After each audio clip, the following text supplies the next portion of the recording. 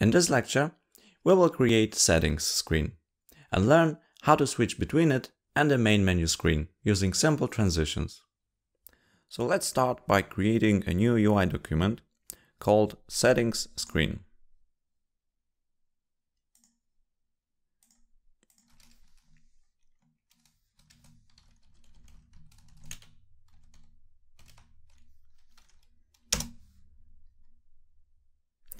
Most of the elements will be similar to what's already present in the main menu screen, so we can copy all the UI elements from it. But before we paste them in the new settings screen, we have to create a temporary blank visual element so that we can add an existing menu style sheet.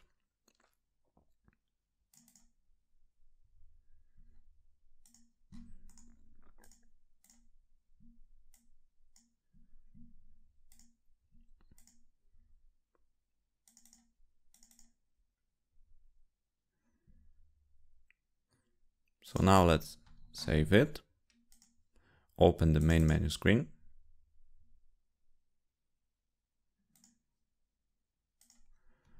We can now select all the elements and copy them into the new settings screen. And we can of course delete the first element that we've created. And now let's make all the necessary changes. So main menu screen should be changed to settings screen.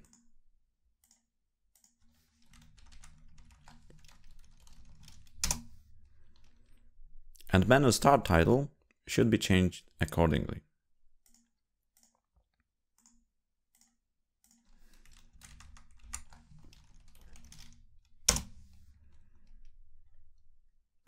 As it is going to contain a text and not a graphical logo, we can change its height to 100 pixels.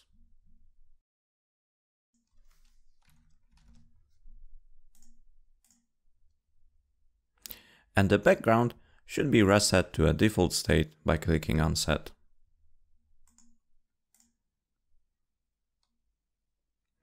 Now to display a title, let's add the label called Settings Title as a child.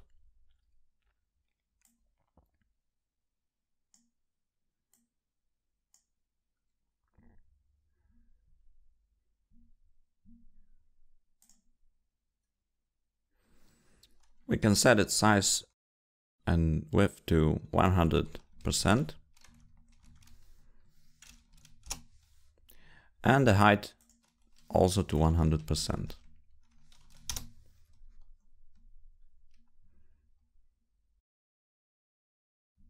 We can choose this font and change the size to 40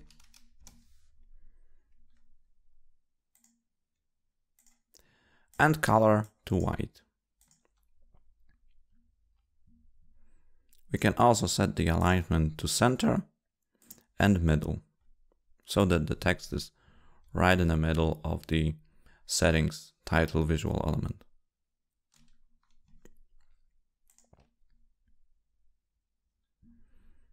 We also have to change the actual text of this label to settings.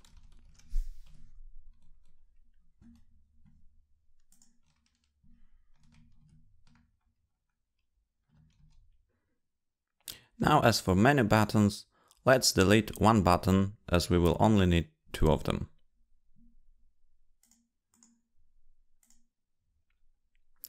Then set the first button text to dash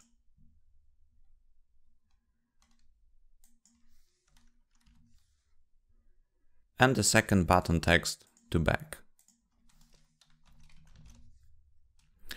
The name of the second button should be Back to Menu button.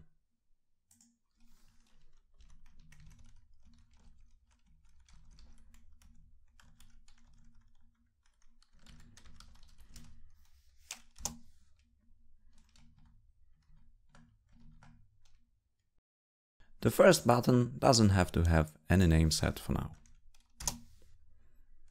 Now let's save it And let's go back to Unity, where we create a new object under UI. Give it a name settings screen. And add a panel renderer script to it. Next, we have to repeat the steps that we've done for the main menu screen, and that is to assign a UI document and a style sheet to the fields in the panel renderer script. Finally, to make it all work, let's add some new code to the panel manager script.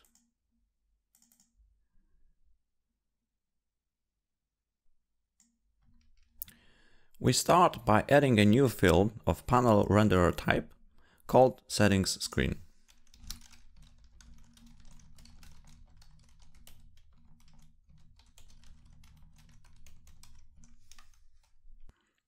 Then, to enable transitions between UI screens, let's create a method called setPanelEnableState that will either enable or disable panel depending on the arguments passed to it. Now, I have already prepared this method, so I will paste it in here and we'll go through it step by step. So this method has two parameters.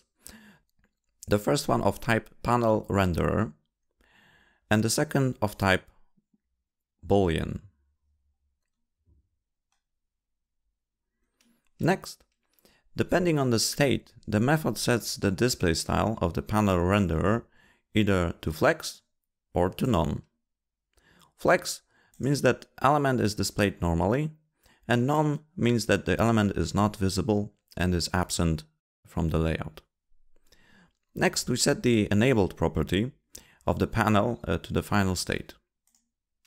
And finally, we do the same with the event system. Now, setting the display style of the panel to none is what actually causes a chosen screen to disappear. The method disables the panel renderer and the event system to make sure that there is no any kind of interference when we look at and interact with a different screen. We could achieve the same effect in a different way, but this code makes the most sense in this particular case. However, if you would like to modify and improve the code, feel free to do so. Now we can use the setPanelEnableState method that we have just created to define two other methods. The first one,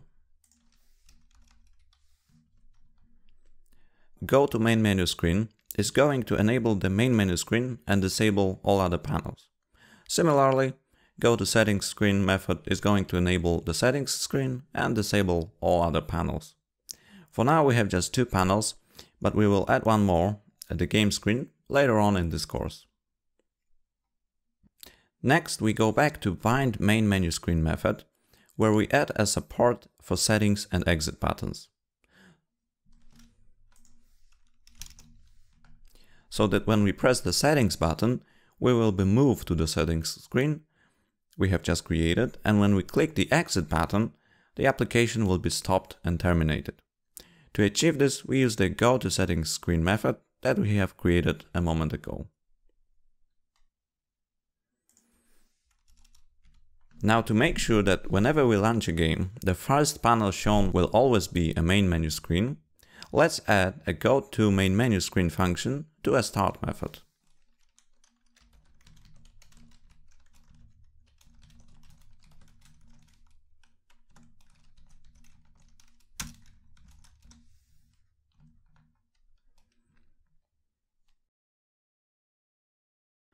Now, when we can freely move between the two panels, we have to take care of what's going on inside the settings screen.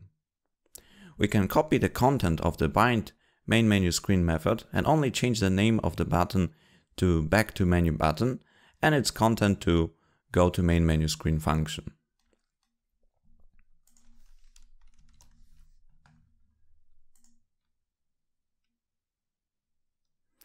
Finally, let's assign the bind settings screen function to a post UXML reload delegate so that when the settings screen panel is shown, it's going to load the action for clicking the button inside it.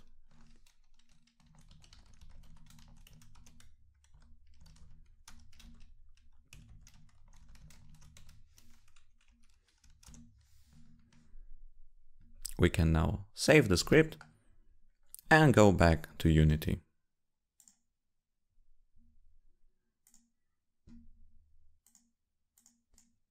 Now we also have to add the event system to a settings screen object so that we can trigger different events. And also let's add the settings screen to a settings screen field in the panel manager. Now let's check whether if our recent changes actually work. Let's click the settings and we are moved to a settings panel. Now let's click back and we go back again.